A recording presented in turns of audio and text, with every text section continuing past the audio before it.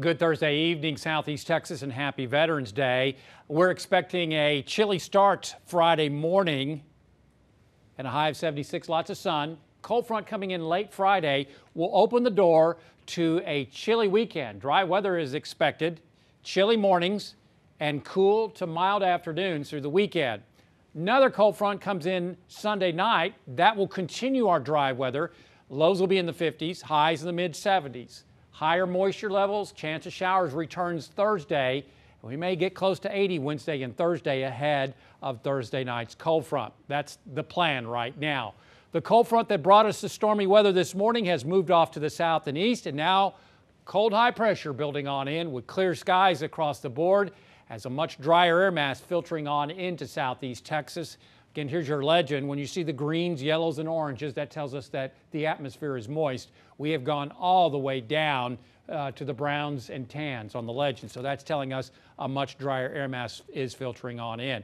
This is due to the latest trough of low pressure bringing us this latest cold front. Another trough will pivot around the low, bringing us another cold front coming up this time tomorrow night. Another cold front will then move through the Midwest and likely move through our area coming up late Sunday. It's not going to be a real strong one. It'll just bring us dry weather, a continuation of the dry weather through the first half of next week. Tonight, looking at chilly night across the area. A lot of us are going to be in the 40s tomorrow morning when you wake up, as temperatures likely to drop into the mid 40s, maybe from Hardin County northwards up towards the lakes area, and into the low to mid 50s here in the Triangle. After a chilly start, lots of sun. We should rise into the low to mid 70s across the area.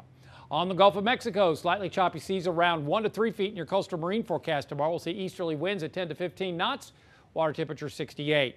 So tonight, clear skies, a chilly dry night as winds go calm. Lows really from about Lumberton, Sour Lake, Vidor northwards will be in the 40s, low to mid 50s from Beaumont towards Port Arthur. Tomorrow, just a beautiful day. Oh, I wish I could keep this and use it up maybe in the middle of next summer. Boy, wouldn't that be nice? Just a fantastic afternoon with low humidity. So our next cold front coming in tomorrow night is coming in on a dry note. May not even see any clouds with it. It's just basically going to be a wind shift, and that will bring high pressure and chilly mornings coming up this weekend. Sunday morning could see upper 30s in the lakes area. Possibility of some patchy frost. Still very close. Mid 60s for highs Saturday, so cool day. Sunday, we're at to 73, so a mild day. Another cold front coming in on Sunday night. This is a weak one, but it'll bring us a dry weather pattern through early next week with lows in the 50s, highs in the 70s. Lots of sun. Wednesday, we get more of a southerly wind off the Gulf of Mexico. That could boost high temperatures close to 80. It'll also bring the muggies back in ahead of Thursday night's cold front. We'll give it a 20% coverage at this far juncture.